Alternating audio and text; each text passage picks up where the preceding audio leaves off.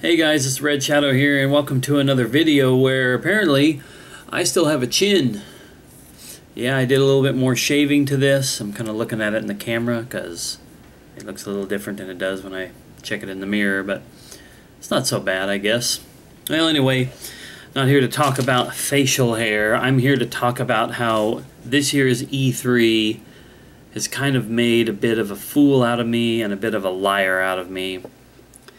So let me explain why. First of all, I want to say that I had actually, for a week or two, been contemplating a video about basically like a wish list of games for PS4 and Xbox One that I would buy had I one of those consoles, which I have long been saying I am never going to get. No PS4 for me, no Xbox One for me. If I was going to do anything from this current gen, it would have been a Wii U, because I really want to play the new Zelda game, and there's probably a handful of other Wii U exclusives that would be worth paying the price of a Wii U for, especially if it were to go down in price. You know, say in the next year or so. But that aside, I did a video several months back of my games I would buy for the Wii U if I had one right now. So that's another time, another video. This video, like I said, was supposed to be my chance to talk about stuff like The Witcher 3 and Dying Light and the upcoming Fallout 4 as games that I would want to play if I had one of those consoles. And then E3 happened this week, and it just rocked my world.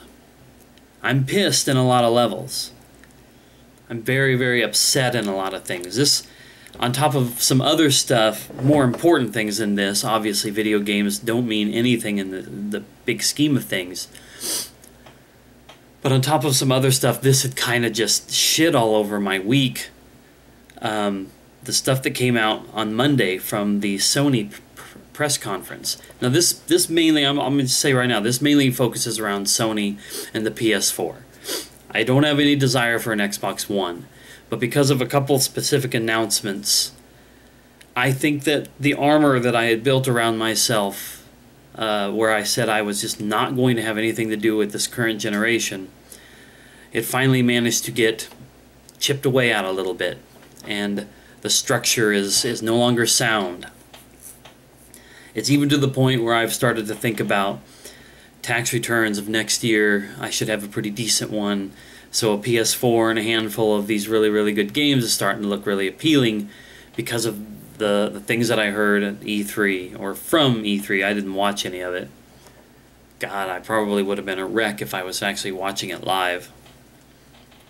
It's so silly, too, because this is E3 at a time when they're not dealing really at all with anything for the 360, the PlayStation 3,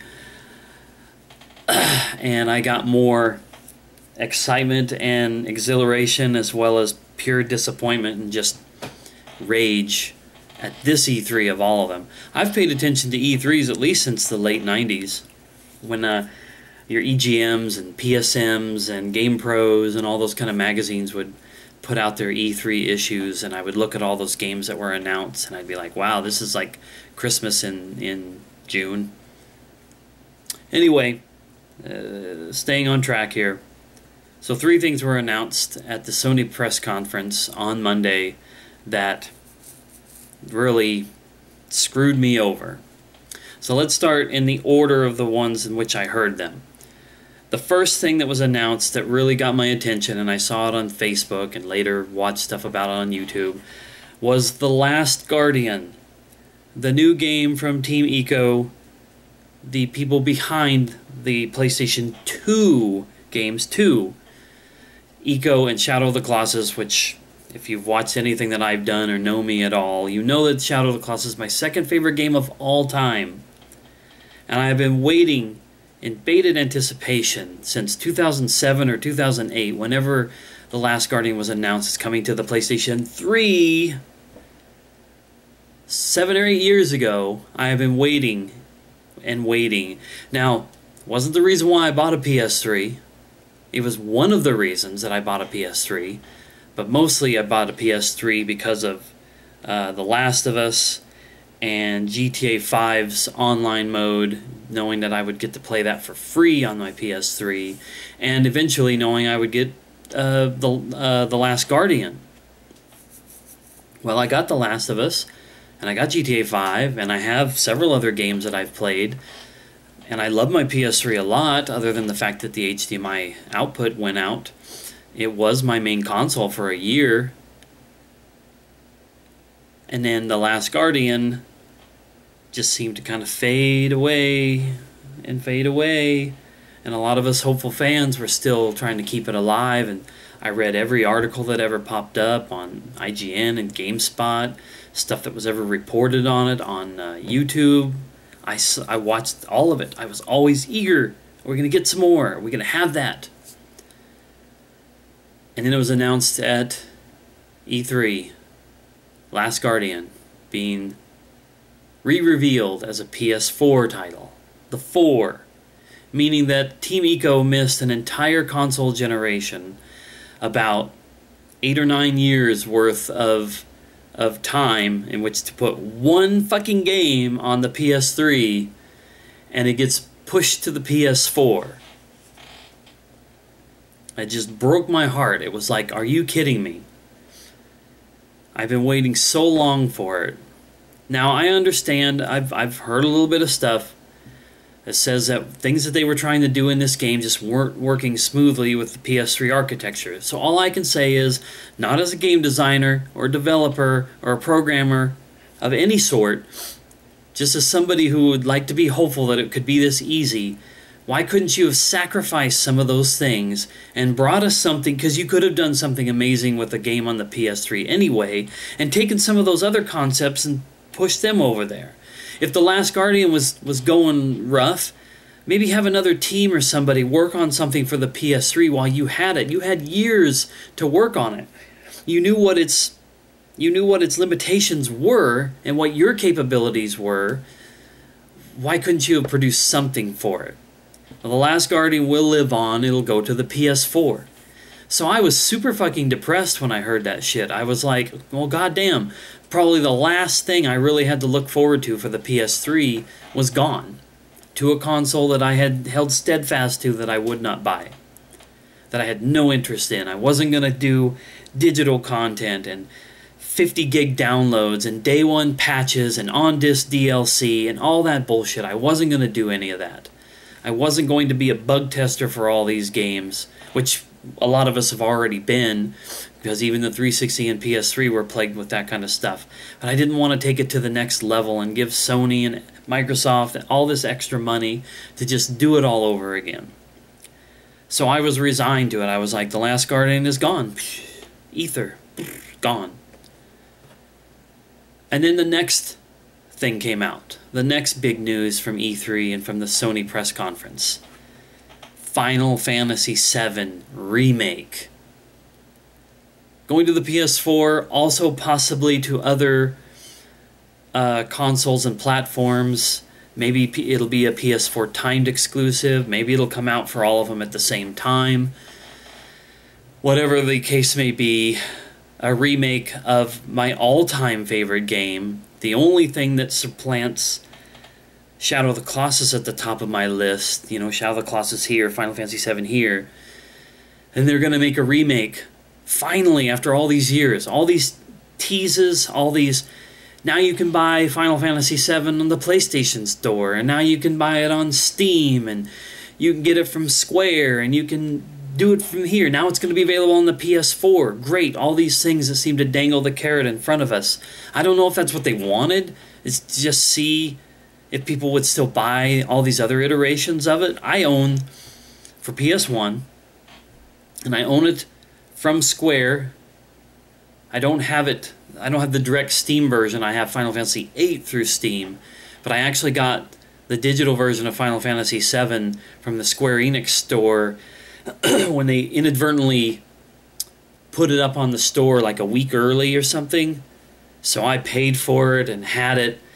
Excuse me, and then they yanked it, and they emailed everybody who bought it, and they said, we're sorry, we apologize, this was early, we didn't mean to, for those of you who did buy it, here's your money back, and you get the game. I was like, Thank you, Square Enix. Thank you. I got the game for free on that. It was only like $12, I think, when it came out, but it was really awesome for them to cover up their error and give me the game for free. The only thing that I don't have right now that I really do want is a PC boxed version of Final Fantasy VII, like one of those with the trapezoidal shaped box or whatever. That's just for collecting purposes, though. But obviously, I have done a video, I think maybe just one, maybe multiple parts, I'm not sure, for Final Fantasy VII. It's simply my favorite all-time game, and I've never even beat it.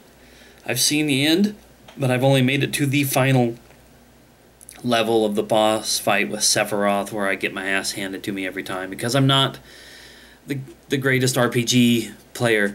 And maybe that's why this remake first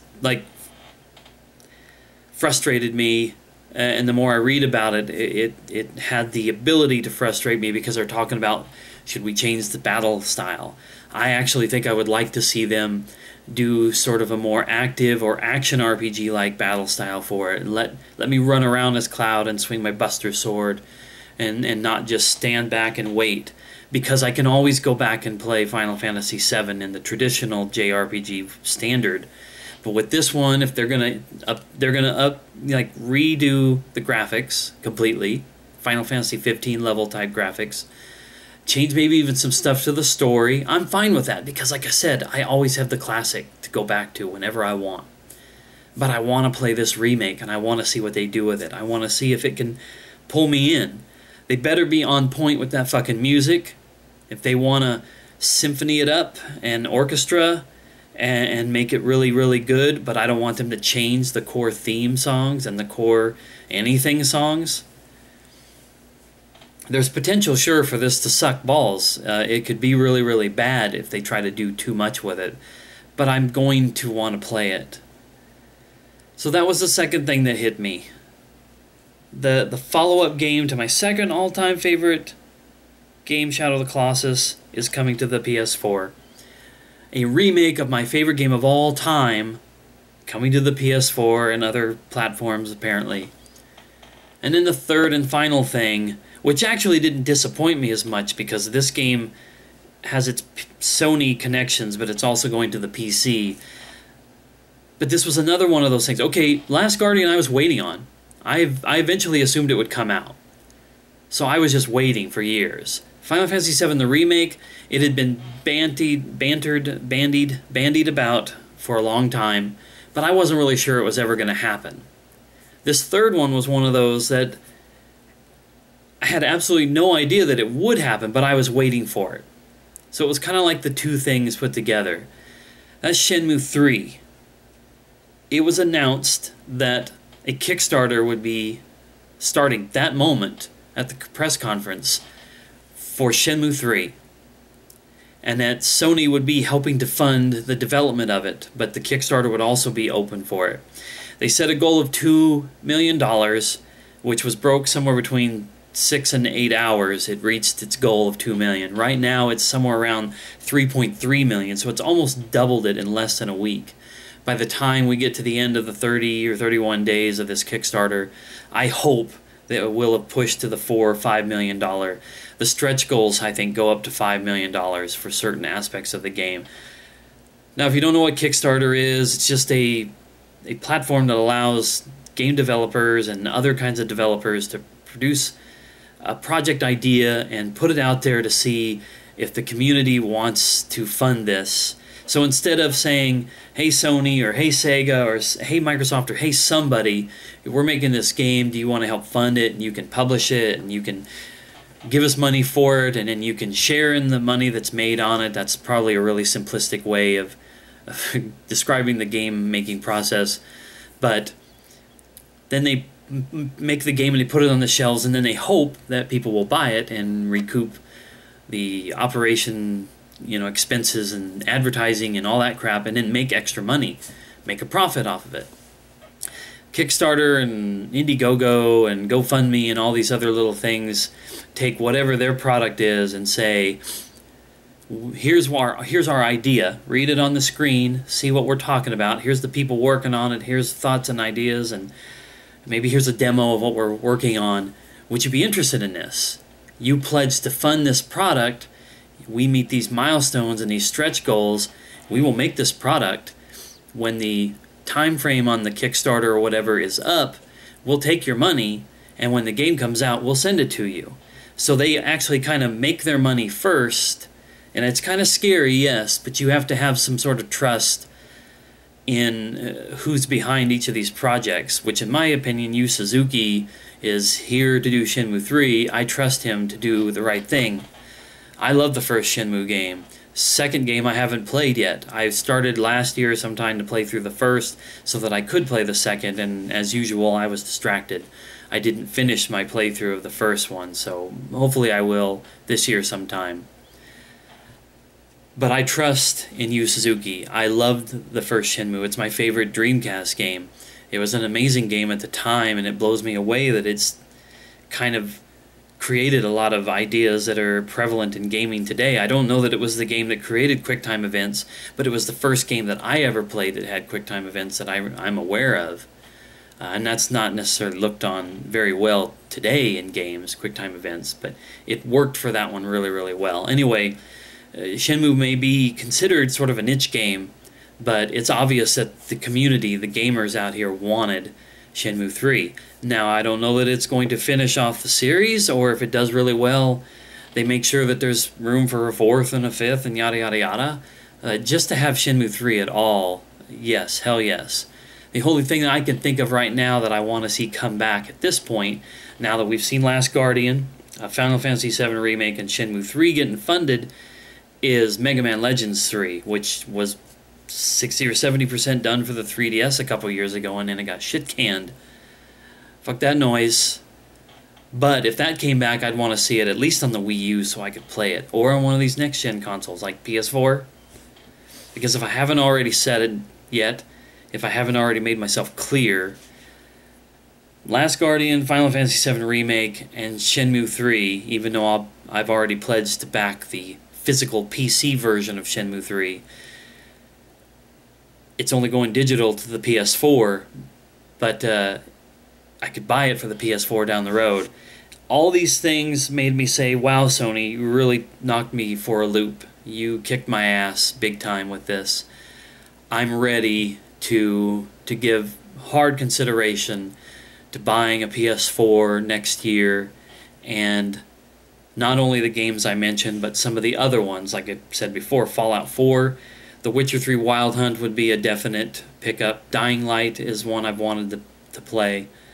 Batman Arkham Knight, I could play that now. Kingdom Hearts 3, and some of the ones that were cross-platform, including even to prior generation of consoles, but like now I could hold off and get Dragon Age Inquisition for the PS4, and probably several others. I'm kind of looking at this on GameFAQs, and I'm just really the point of it all is it took the games to make me want a PS4. Some games that were near and dear to my heart. They're going to open my door to this one console in this generation, not counting the Wii U, sorry, but this one console from the two big guns that's probably going to get my money so that I can have a little piece of the action here. And then let's just hope like heck that some of the other things I've been wanting to see, like a Red Dead sequel, a Bully sequel, and a handful of other things, that they will get released on the PS4 so that I don't have to say, oh god, I have to get a PS5 if I want to play those. Hell with that. If I get a PS4 and a Wii U, I guarantee you they'll be the last game consoles of current or new stuff that I will ever get. I can't say that I wouldn't buy old consoles, a PS2 to update, or like to get a new PS2 to replace the one I have now that's getting old, a PS1 that I'd like to have. I'd really like to have a PS1 by itself, an Xbox original one by itself, even a GameCube would be pretty awesome. But I will never buy any more consoles if and when I buy a PS4 and a Wii U. I've got to call it quits. And I will be very, very selective. With the PS4, I won't be collecting, like I do with all these other consoles. I won't be buying, 100 copies, 100 different games just to say, oh, I have a PS4 collection. Ugh. No, I'll just be getting the games that I really want to play, and that'll be that. And anyway, I think that's that for this video. E3, goddamn you. You've just freaking ruined my whole entire week in both bad and good ways. But in the end, they always say who won E3.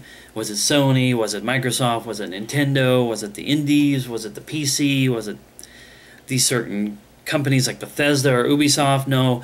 In the end, the smart of us all know that the gamers are the ones who win every E3. And I thought I was going to be a big loser after everything that I heard on Monday. Now I feel like, yeah, maybe I will be winning a little bit. I'll have to wait probably 8 to 9 months, but I don't care. I've already waited a year and a half, so it ain't no big deal. Okay, anyway, I'm going to stop talking and shut up now. Thanks for watching. Anybody out there who saw E3 stuff, are you excited for anything? There's a lot more than what I mentioned that looked really, really cool. I want to play No Man's Sky really, really bad, and I have to admit there was another game that came out. I won't be able to find the name of it anytime soon, but it was Horizon New Dawn or something like that. Looked pretty neat. And there's lots of other stuff. Anyway, share your thoughts if there's anything about E3 that you were into, any of these games I mentioned that you're into or you're not going to play, yada yada yada, all that fun stuff. Anyway, thanks for watching, guys. See you next time.